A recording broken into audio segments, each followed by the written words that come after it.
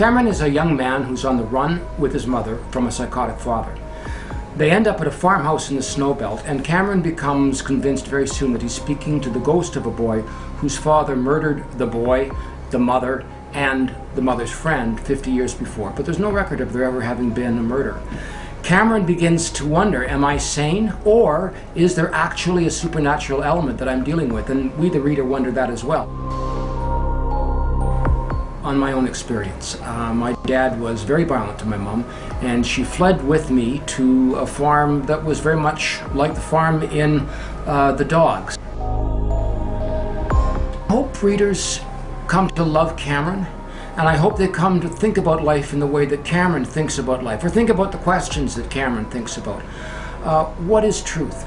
What are the secrets in my family? What are the things that I need to come to terms with? Because until we're honest about ourselves, and to ourselves, and be able to be honest to others, we can never truly be free. Great characters and a great plot are what's most important in a story.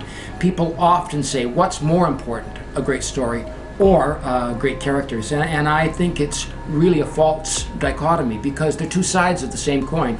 If you start off with really interesting characters, well, interesting characters do interesting things, and that makes an interesting story.